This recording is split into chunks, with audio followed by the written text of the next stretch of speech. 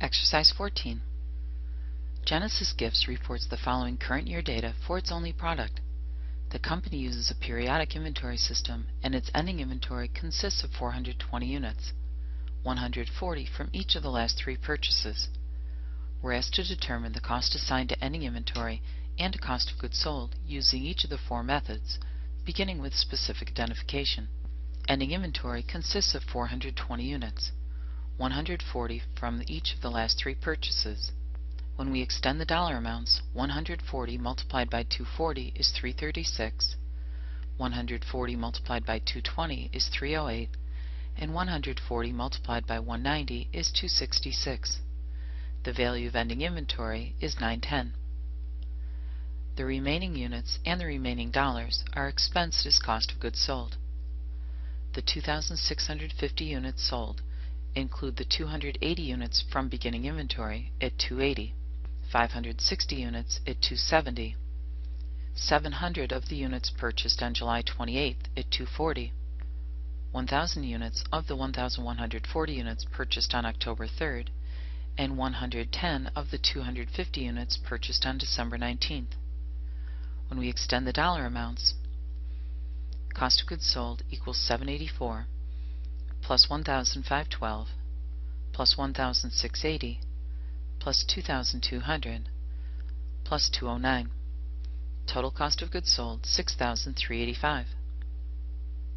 Using the weighted average method, we calculate cost per unit by taking total cost of goods available for sale, $7,295, and dividing by total units available for sale, 3,070 units.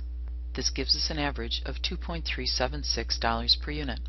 Ending inventory consists of 420 units, each of which is valued at $2.376 per unit. Ending inventory is $998. Cost of goods sold is 2,650 units at $2.376 per unit. Cost of goods sold $6,297. Using periodic FIFO, the 2,650 units expensed as cost of goods sold are the first 2,650 units owned.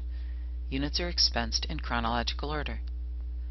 The 2,650 units sold consist of the 280 units at $2.80 per unit, plus 560 units at $2.70 per unit, plus 840 units at $2.40 per unit, plus 970 of the 1,140 units purchased on October 3rd.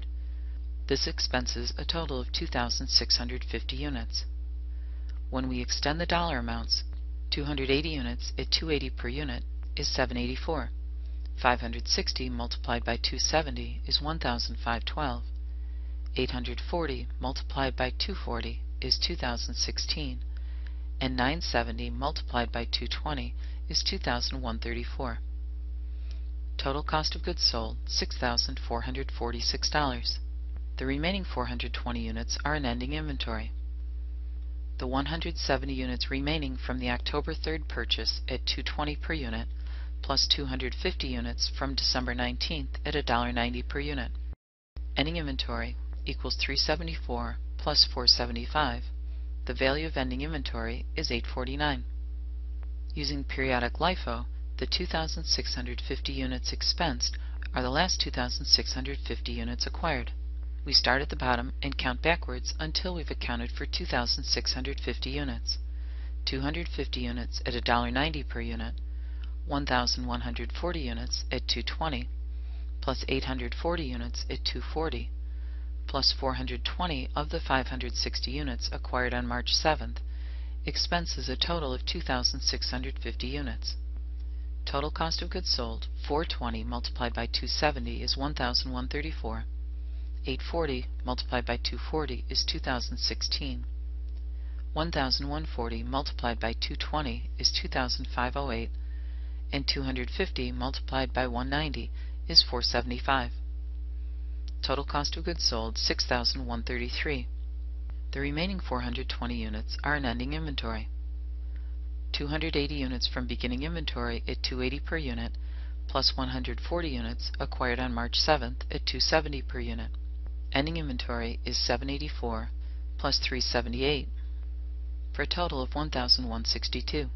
Requirement 2 asks us to determine which method yields the lowest net income. The lowest net income is realized when we have the highest amount of expense. The highest expense in this case is $6,446, cost of goods sold using periodic FIFO. The Genesis company is experiencing declining prices. As a result, FIFO will yield the highest cost of goods sold amount. The highest cost of goods sold in a period of declining prices would be the earliest units.